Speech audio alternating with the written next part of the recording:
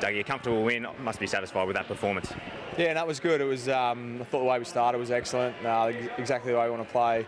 But we let ourselves down in the second quarter a little bit around the footy. But the response in the second half was what we're after. So we take a 10-goal win and move on. It was good. What was the message in the rooms from half-time? The boys came out to play in the third quarter after that second quarter lapse. Yeah, no, it was. Pike was obviously disappointed, as we were as a playing group. So we just had to be honest and say that wasn't the standard we expect.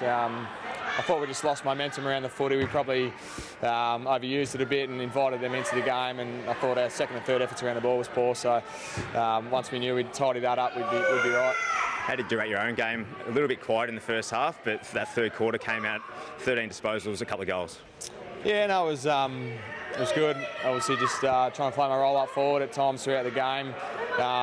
It's hard to get the ball as a smaller forward just through the way we move the ball. But just tried to reset at half time and try and set myself on a big third quarter and try and change the momentum of the game. So I just enjoy my footy and trying to play a role for the team, which is good. And what is your role? You started the year playing off half-back, and obviously there's been a few injuries. Yeah. Are you just sort of a jack of all trades now? Yeah, jack of all, master of none, yeah. I just enjoy my footy. I mean, whether it be, last week I played in every line. Tonight it was mainly midfield and forward, so it just depends on the balance of the team, really, and where we have a few holes. So if a guy goes down back, I might need to play there for a bit, but generally it's midfield and forward, so it keeps it interesting. Obviously there's subtle differences in each line, but the way I go about my footy doesn't change too much depending on where you play. One of the major positives was the form of our key forwards.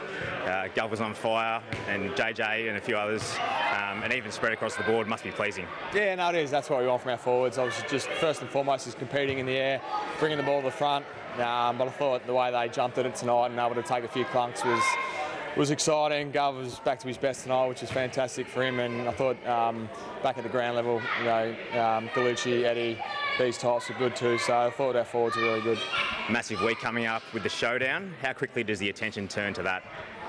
Yeah, pretty much now. Yeah, boys, try to enjoy the win for what it is, but obviously got one eye on the showdown already. They're great games, great build-up throughout the state. Boys always get up for it and enjoy it. Port are playing some good footy.